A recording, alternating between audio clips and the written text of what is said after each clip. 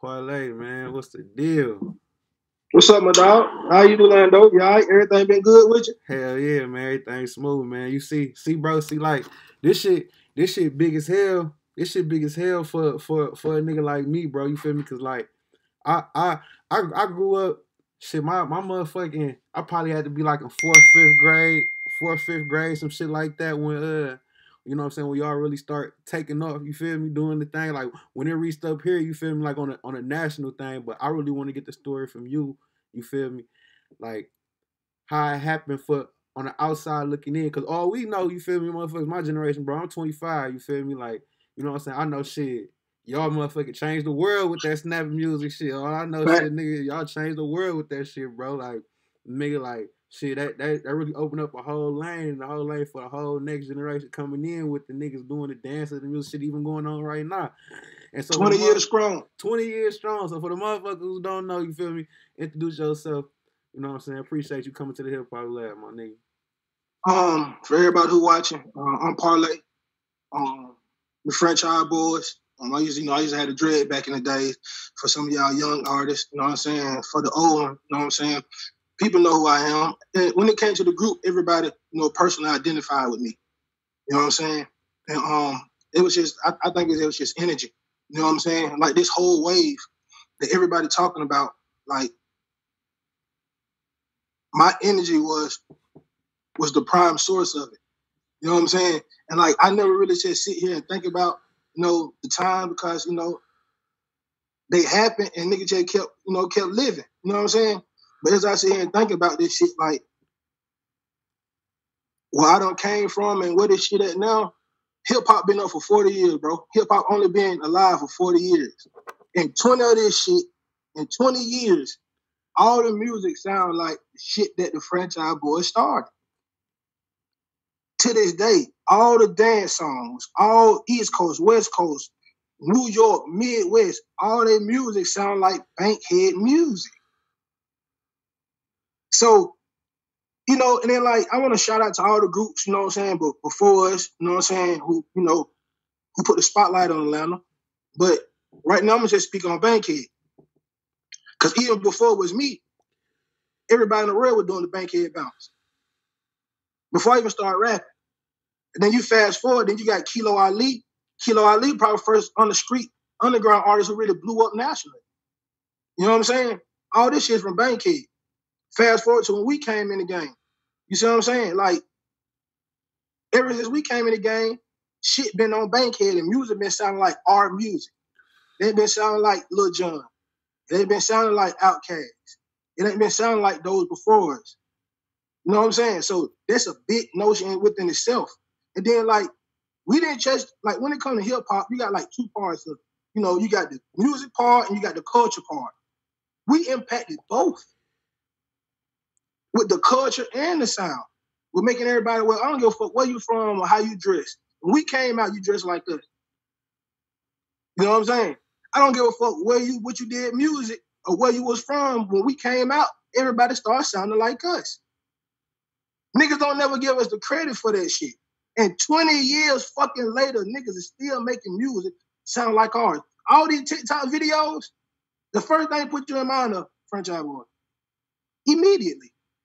You see what I'm saying? And not just us, like what D4L did, and the people, ones who came behind us, you know what I'm saying? And DJ Unk and all them.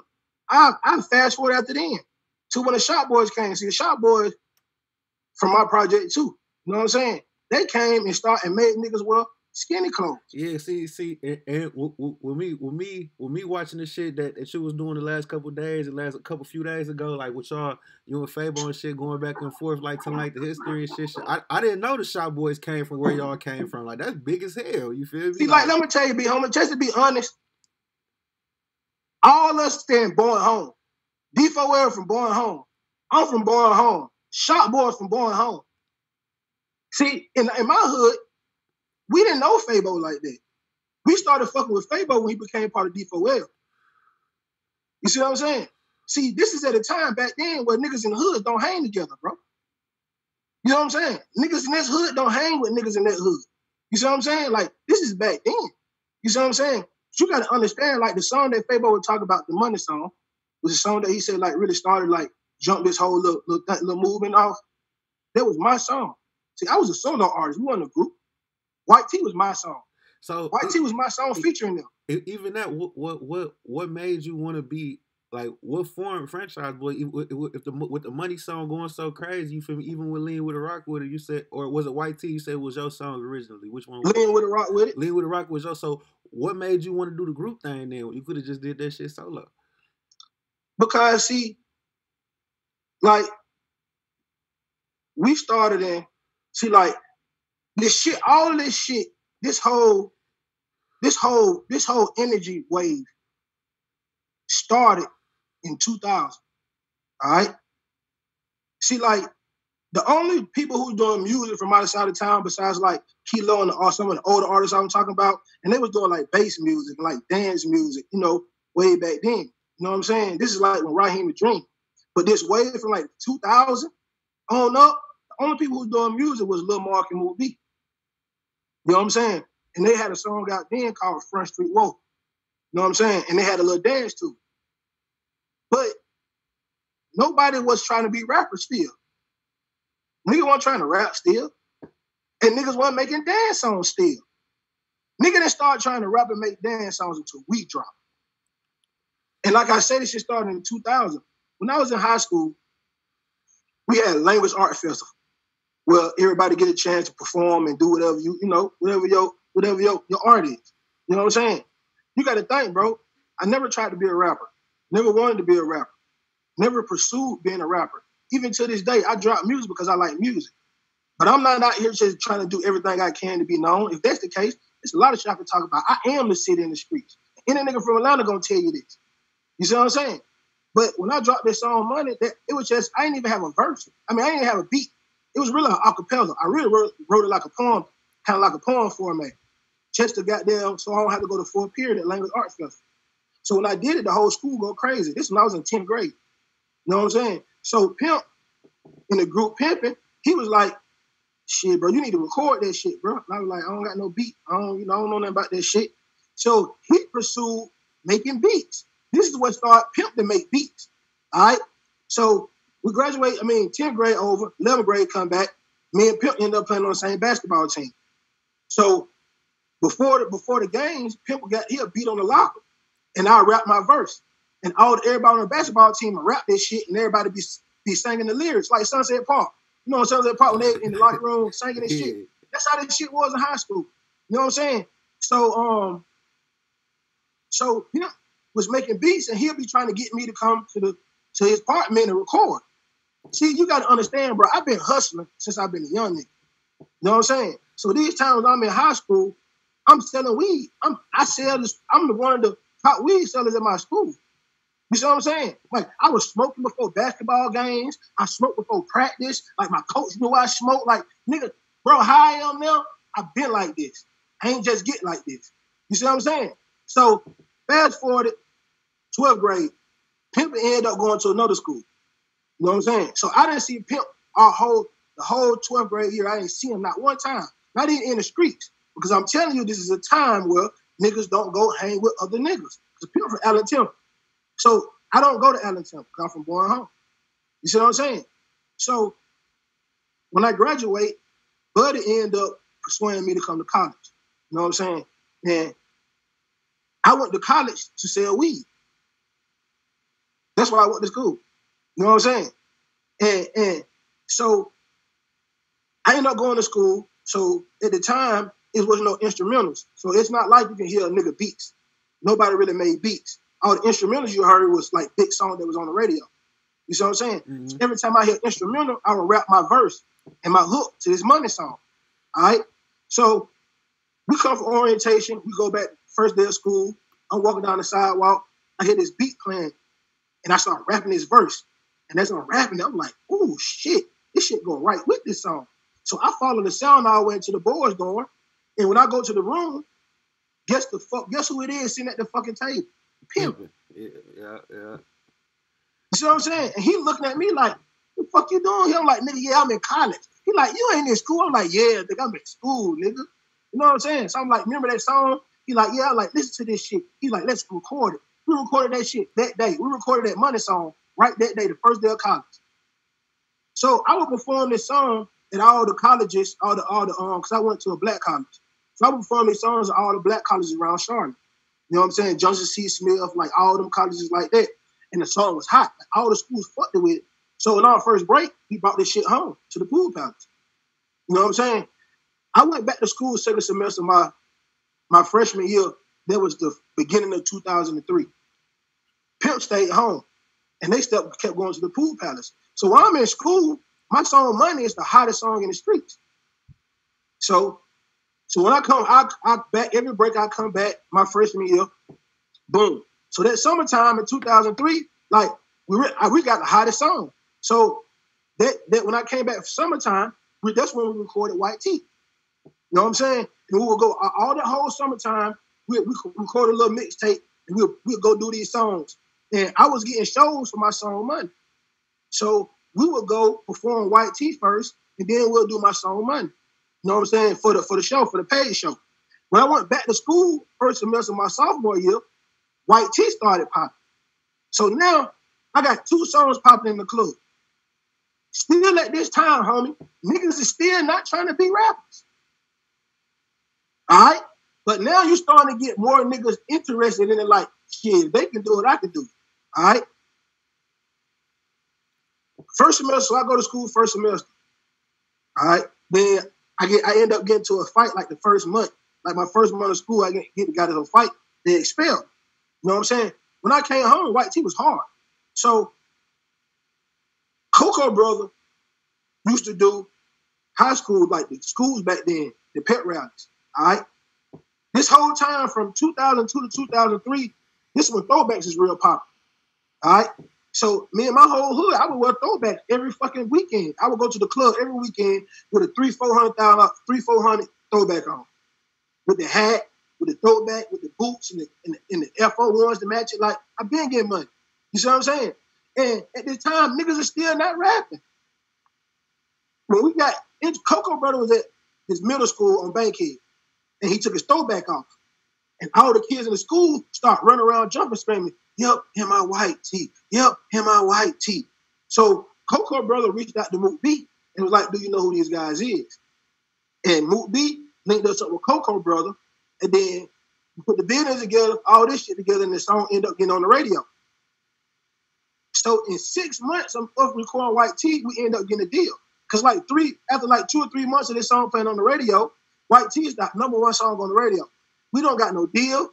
We're not signing nobody. We don't even have a label. We don't even have a group name yet. We didn't come up with them franchise boys.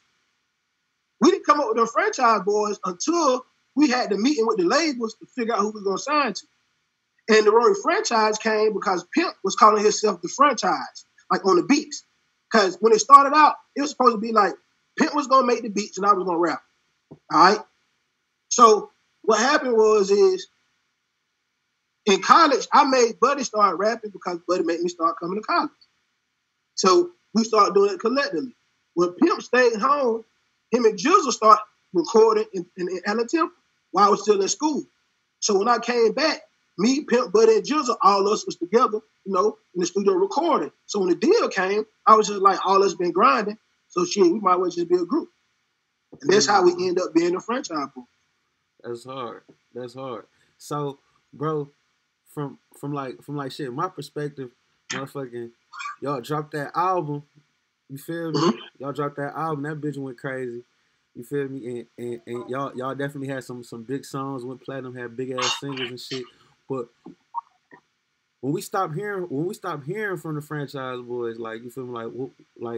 What was the reason for that? Like, what like, do you feel like it was the shit with Jermaine Dupri? Like, you feel me? Do you feel like it was just bad promotion? I know you had caught a case, all type of shit. Like, what do you feel like was the reason y'all didn't come with another one and just fuck the streets up again? Well, I think it was a few things. Like, you got to understand, we got a deal in 6 months. Right. Like, we didn't really know nothing about this shit. Like, we ain't had nobody from where we from say, y'all need to rap. This is what y'all need to do. So all this shit we was doing was new. You know what I'm saying? And when we caught, like, we was on the road so much. You know what I'm saying? And, like, if anybody know me personally, they know how I am. Like, I'm a street nigga. Like, that's what I am. You know what I'm saying? And we would go places and people would get us fucked up because niggas thought we was on some bubblegum Laffy Taffy shit. You know what I'm saying? And I had to fuck niggas up like a lot of places that we went. You know what I'm saying? It done been times where I don't try to shoot people from on the stage and the whole crowd, everybody started running and people started running out the club and shit. Like, I done been through some shit, like, and that hit me personally. You know what I'm saying? Because, like, the rest of my group members, they're not like me. You know what I'm saying? Like, all them niggas is from the hood, but they not like me. You see what I'm saying? And I always felt like the music that I wanted to make, I really could make with the group. So I was on some, like, I'm going to do my own shit. You know what I'm saying? And that's why I'm not on, I think they like me. Because at the time I had left the group. You know what I'm saying?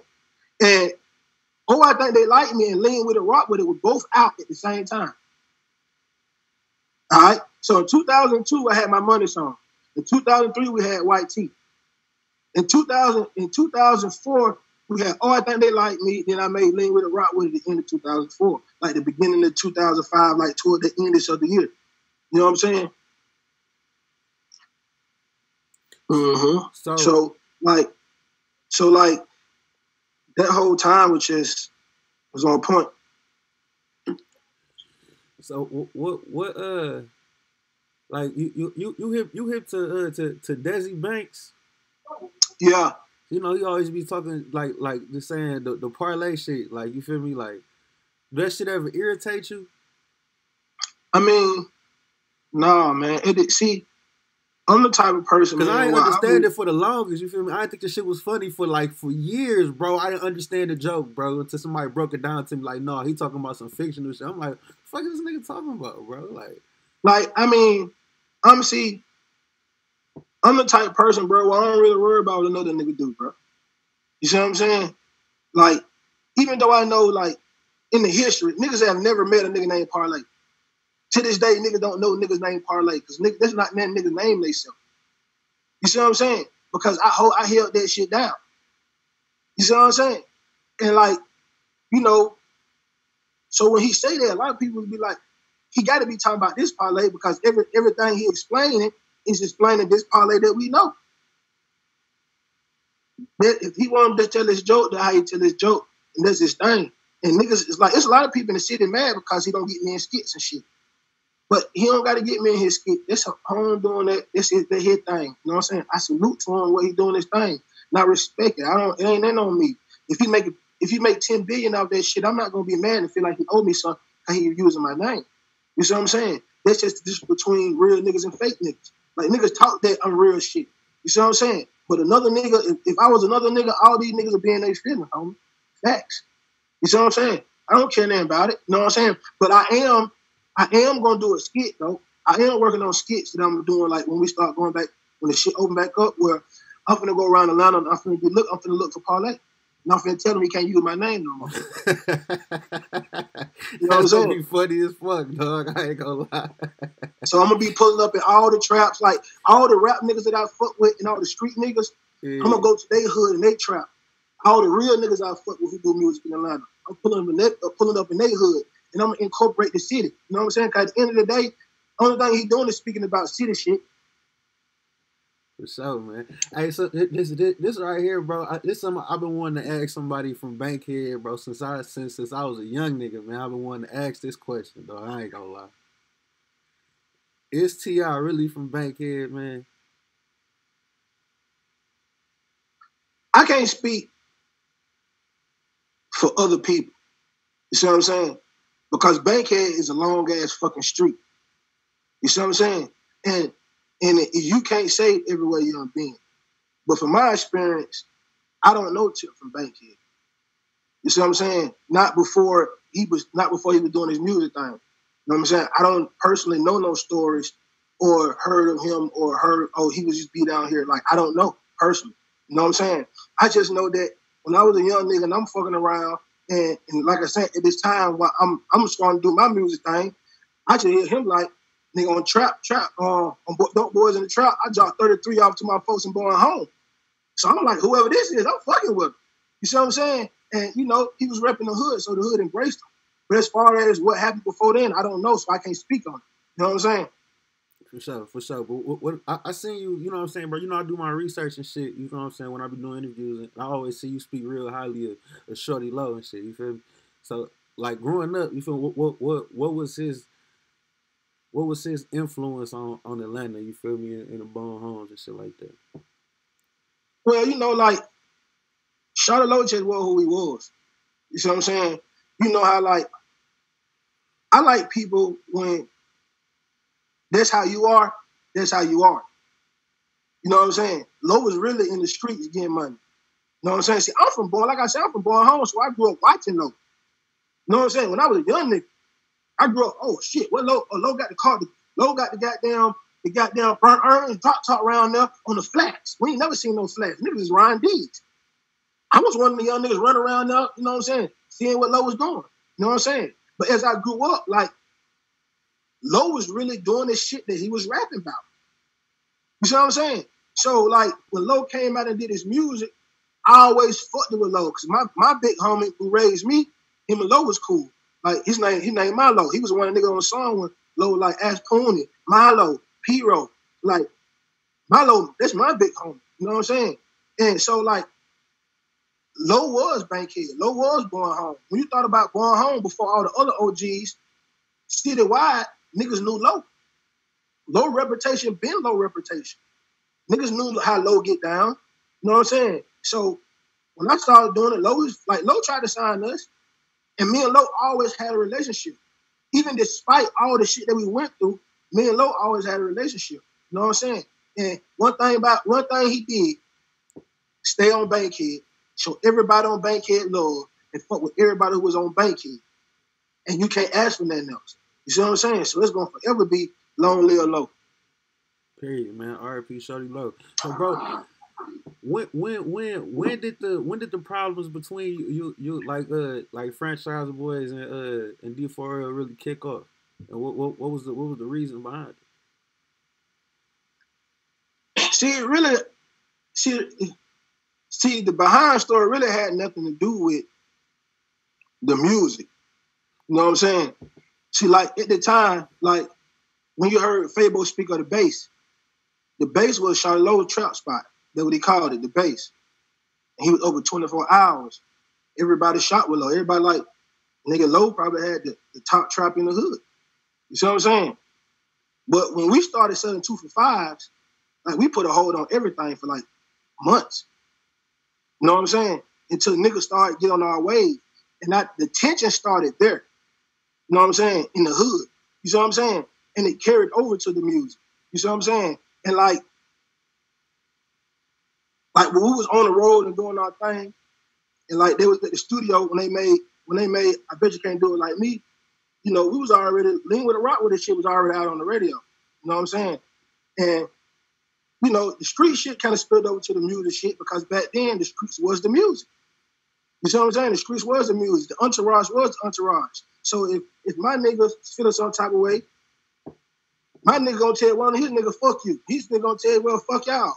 And then, you know, when the tension start, then you got to side with your niggas. And that's just how it happened. And I think that kind of spilled over into the music thing. You know what I'm saying? Like, me and Moot B, we had like, Moot B got us the goddamn deal. All right, well, Moot B hooked us up with Coco Brother, and that's how we ended up getting a deal. So we was using Moot B as our manager. You know what I'm saying? And at the time. So we was doing shows and shit. So something had happened about some money.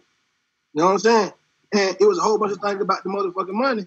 And we were like, shit, Moot B got the money. You know what I'm saying? Shit, you charging more for shows. You charging more for shows than what you telling us. You see what I'm saying? And the shit just came out. So me and Moot B end up having a fist fight. You know what I'm saying? So that's what really kicked this shit off. Just to be honest. So then Moot B went from managing y'all to being in D4L? Moot B always been in D4L from the get-go. D4L started because Low didn't know nothing about no music. See, you gotta understand, Mook B is Bankhead. He's like the MC, the host of Bankhead. Like, if you want to know anything about Bankhead, you hit Mook B. Because Mook B been doing music. So when it came to music, Low didn't know nobody to do music. So he went to Mook B.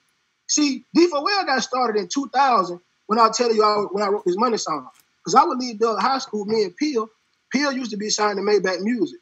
We would go to Mook B shop and he would show me how to write bars.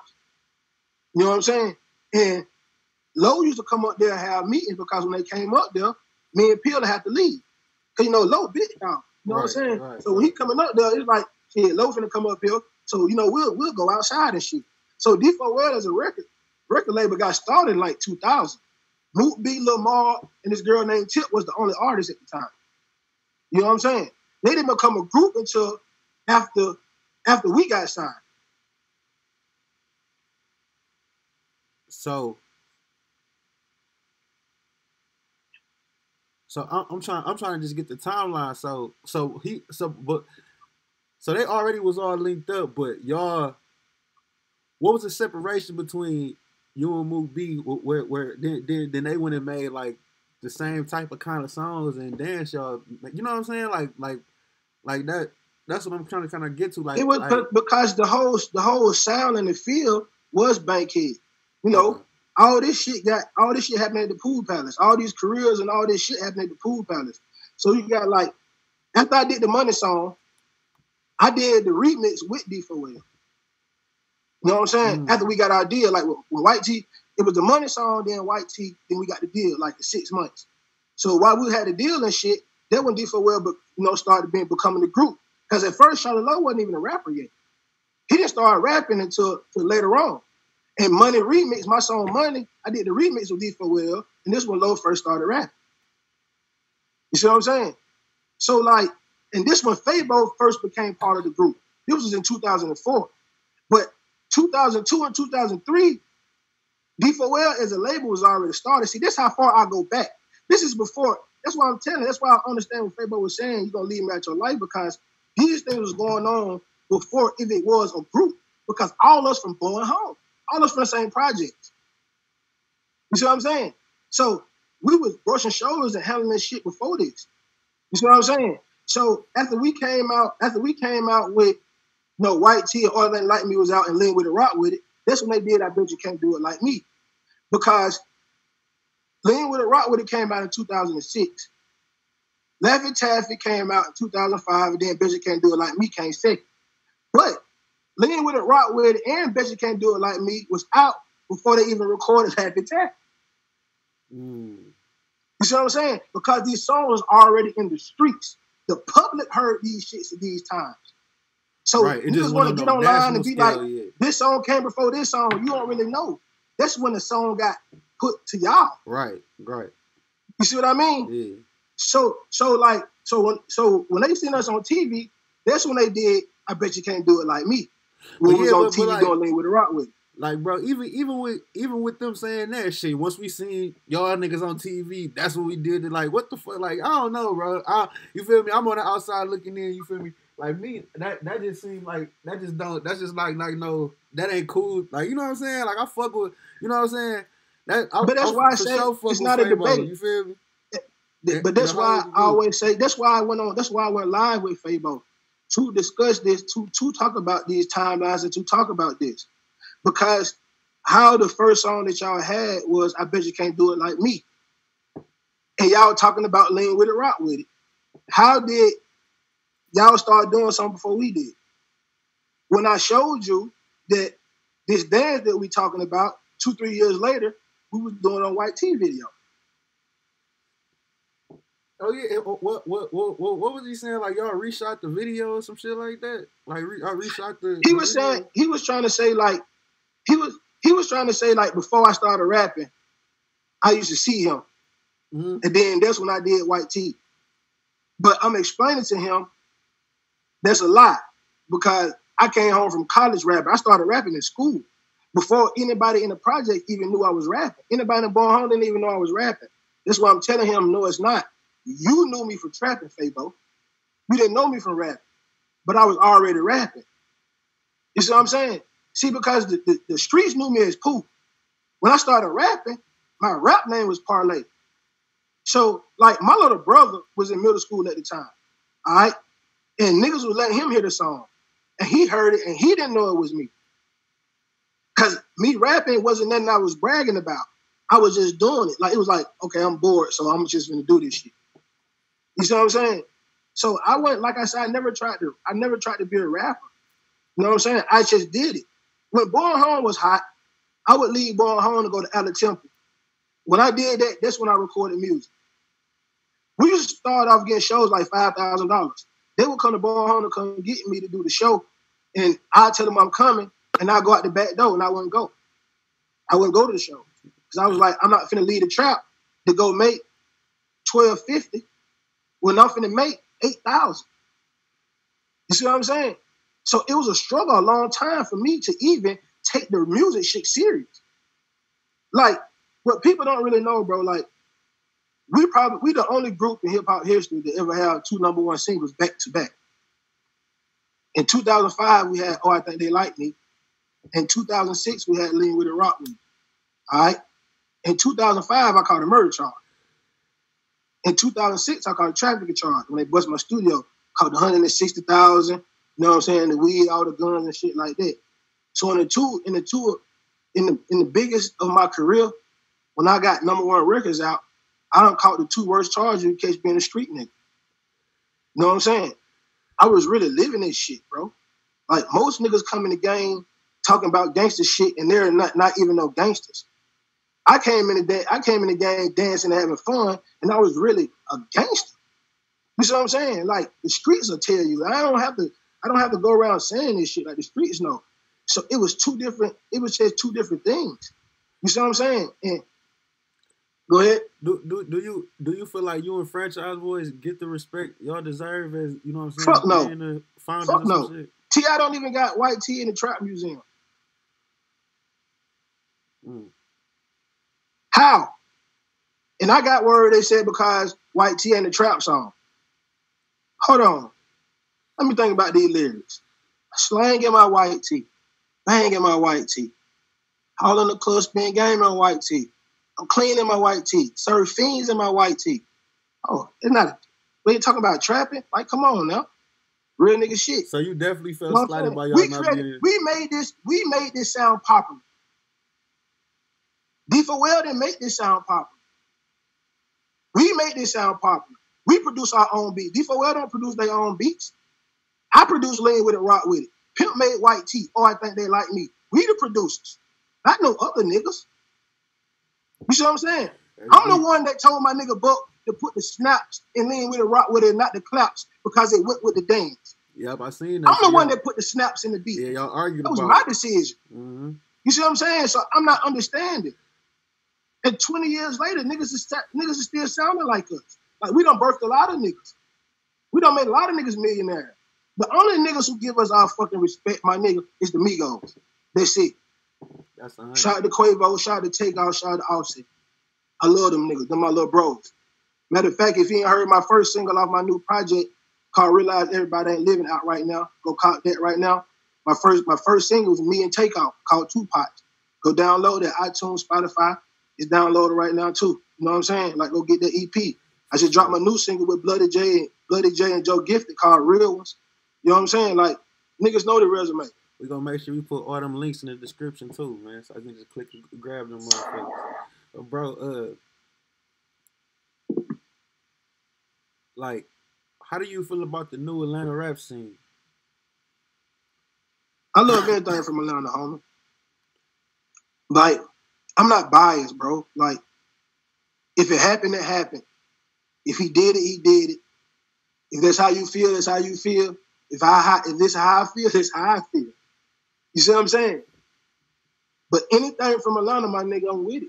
It's my city. I support anything coming out this motherfucker. I don't give a fuck what it sound like or what they did or how niggas see them in the streets. Because at the end of the day, I can't get mad at a nigga for using his social skills and his abilities to be a millionaire. Even if he say he a gangster, he not a gangster. It ain't for me to goddamn come tell a nigga, bro, he ain't living that shit he talking about. That ain't for me. That's for you to believe or to believe whatever you see or not. Because anything publicity, have this shit that niggas see anyway is fake. If I was to try to make everybody who ain't really doing this shit, I have to call out half the industry. You see what I'm saying? It ain't for that. You see what I'm saying? So whatever nigga doing out this shit, I'ma support this shit. I'ma salute it. I love it. I'm fucking with it. All these young niggas eat, changing lives, changing their family lives, putting their hoods on. You see what I'm saying? Only thing I ask is, if you gonna say you real, be real. That's 100, man. That's 100. But bro, if you could speak to everybody who's been supporting you all this time, man, you could directly talk to them. What would you say to them? Shit, man, you can listen to what I say. You can take heed to it. You know what I'm saying? I don't lie. I ain't gonna lie to you. If I might fuck up. I might do some shit nigga might not like. I might do some shit niggas don't agree with. You know what I'm saying? But whatever I do, I'm gonna stand on that shit. And I'm gonna have a reason why I did it. You see what I'm saying? And at the end of the day, I ain't gonna do no fake shit. I ain't gonna do no whole shit. So if you listen to me and you fuck with me, I should ask you to do the same thing. Preach righteousness. You know what I'm saying? Turn niggas on and shit. Preach their good shit. Help out. Be in the community. You know what I'm saying? I've been in the community helping out 7 years straight in a row. I got probably the top 7-on-7 program, kids program in the state of Georgia. You know what I'm saying? I coach football year round. I coach basketball. You see what I'm saying? I'm in the community. I'm at school reading, giving back, reading the kids. You know what I'm saying? Helping with homework and tutorship and shit. How many other niggas say the same thing? You know what I'm saying? I've been doing this. I can brag about that shit.